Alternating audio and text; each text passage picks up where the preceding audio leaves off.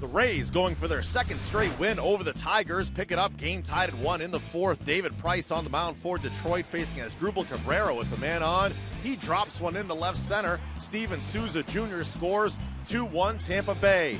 Next batter up, Curt Casali. 2 home runs in the game on Monday. He follows that up with a 2-run homer here. That makes it 4-1 Tampa Bay. Then in the 6th, it's that man again, Casali. Not another one, but sure enough, it is. Out of town, his second straight game with 2 home runs. The Rays go up 5-1. Then in the 8th, Neftali Feliz facing Evan Longoria. He takes one out to the opposite field, 11th of the year. That makes it 6-1.